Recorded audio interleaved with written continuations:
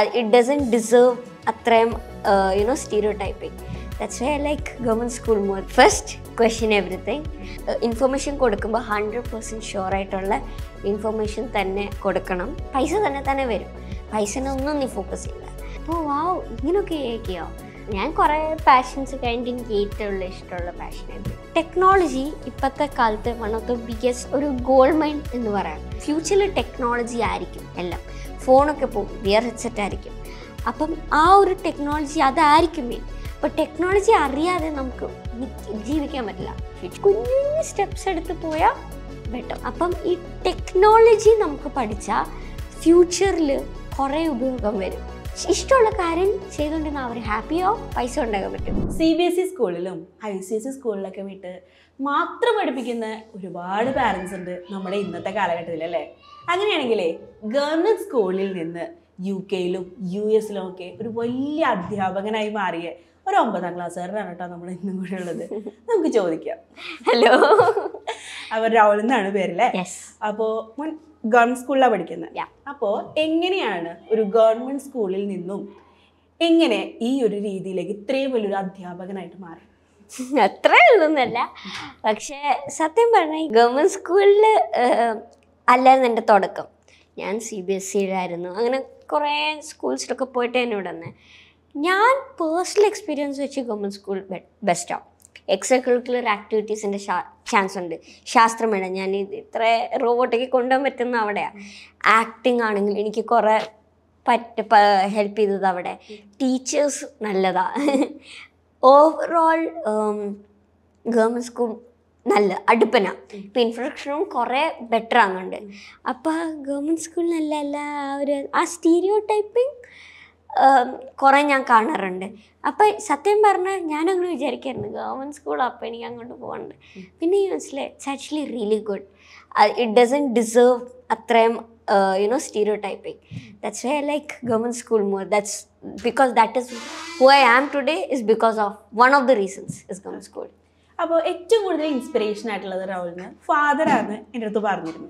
അപ്പോൾ എന്ത് രീതിയിലാണ് ഫാദർ ഫ്യൂച്ചറിലേക്ക് അല്ലെങ്കിൽ ഫ്യൂച്ചറിന് വേണ്ടിയിട്ട് എന്ത് അഡ്വൈസ് ആയിരുന്നു തന്നിട്ടുണ്ടാവുക? കുറേ അഡ്വൈസസ് ഉണ്ട്. First, question everything. Second, don't give half bake information. As ഞാൻ എന്തിനാ ഇംഗ്ലീഷ് സംസാരിക്കുന്നത്? പക്ഷേ ഇൻഫർമേഷൻ കൊടുക്കുമ്പോൾ 100% ഷുവർ ആയിട്ടുള്ള ഇൻഫർമേഷൻ തന്നെ കൊടുക്കണം.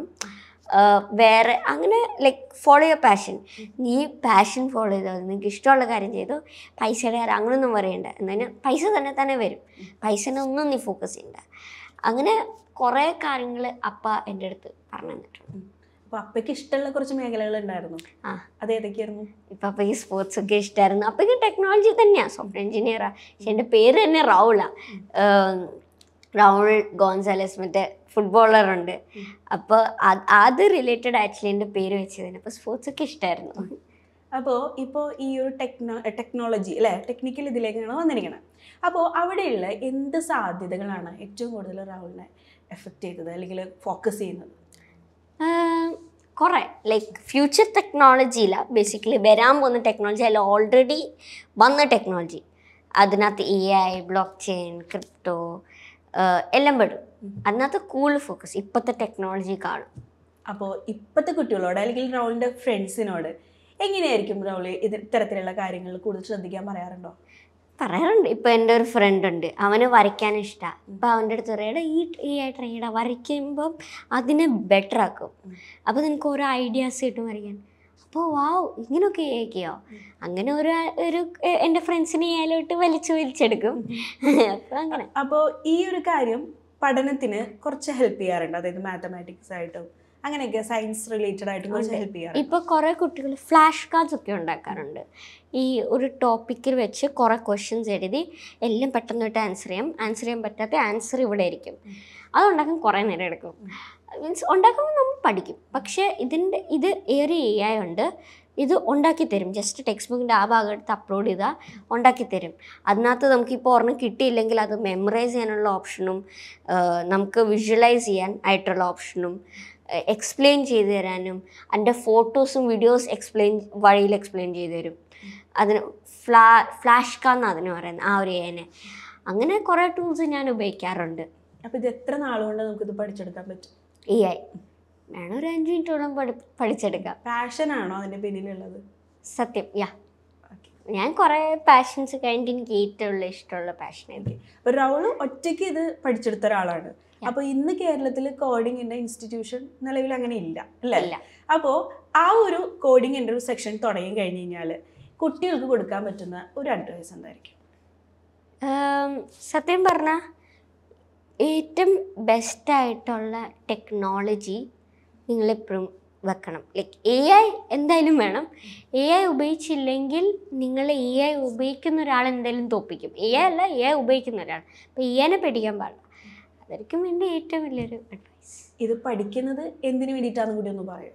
സോ പഠിക്കുന്നത് വേണ്ടി ബേസിക്കലി ടെക്നോളജി ഇപ്പോഴത്തെ കാലത്ത് വൺ ഓഫ് ദ ബിഗ്ഗസ്റ്റ് ഒരു ഗോൾഡ് മൈൻ എന്ന് പറയാം. ഇപ്പം തന്നെ കുറേ ഓൺലൈൻ കുറേ സാധനങ്ങൾ ഓൺലൈൻ ആണുണ്ട്. അത് ഇപ്പം ഊബർ അതൊക്കെ ഇപ്പം മുമ്പ് ടാക്സി ആണ് ഊബറായി. ഓരോ സാധനം ഓർഡർ ചെയ്യാൻ വേണ്ടി ആമസോൺ, അങ്ങനെ ഓരോ കാര്യങ്ങൾ ഓൺലൈൻ ആകുന്നുണ്ട്. അപ്പം ഈ ടെക്നോളജി നമുക്ക് പഠിച്ചാൽ ഫ്യൂച്ചറിൽ കുറേ ഉപയോഗം വരും. ലൈക്ക് ഫീൽഡ്സ് ഫ്യൂച്ചറിൽ ടെക്നോളജി ആയിരിക്കും എല്ലാം. ഫോണൊക്കെ പോകും, വിയർ ഹെഡ്സെറ്റ് ആയിരിക്കും. അപ്പം ആ ഒരു ടെക്നോളജി അതായിരിക്കും മെയിൻ. അപ്പോൾ ടെക്നോളജി അറിയാതെ നമുക്ക് ജീവിക്കാൻ പറ്റില്ല ഫ്യൂച്ചറിൽ. എനിക്ക് തോന്നിയൊരു കാര്യം എന്ന് പറയുന്നത്, ഇവിടെയൊക്കെ ഒറ്റയ്ക്കല്ലേ റൗൾ വന്നതും? എല്ലാം ഒറ്റയ്ക്കാണ്, എല്ലാം ചെയ്യുന്നതും ഒറ്റയ്ക്കാണ്. വളരെ ഇൻഡിപെൻഡന്റ് ആയിട്ടുള്ളൊരു എൻ്റെ പേരൻസ് ഓൾവേസ് തന്നെ അങ്ങനെ. അപ്പൊ എല്ലാ പാരന്റ്സും കുട്ടികളെ ഇപ്പോഴും സ്പൂൺ ഫീഡിങ് ചെയ്തുകൊണ്ടിരിക്കുകയാണ് അല്ലെ എല്ലാ കാര്യത്തിലും.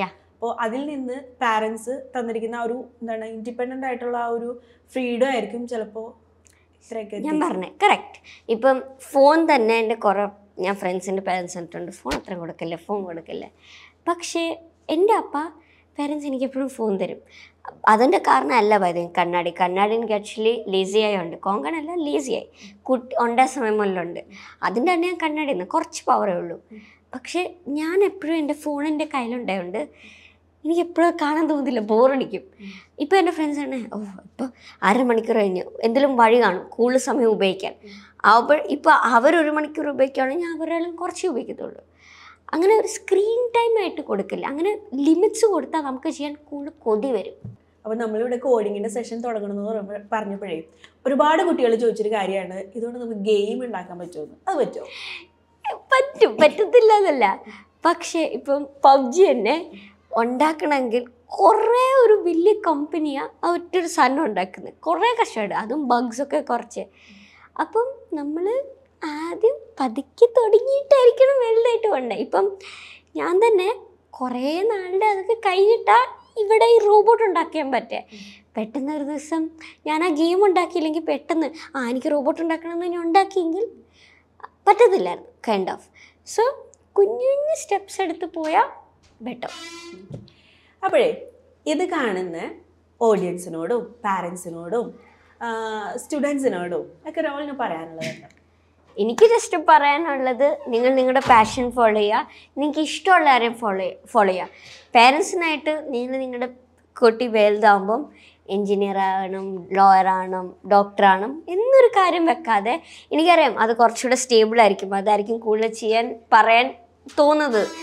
പക്ഷേ അങ്ങനെ പറയുകയാണെങ്കിൽ അവരവരുടെ ലൈഫിൽ ഹാപ്പി ആയിരിക്കത്തില്ല.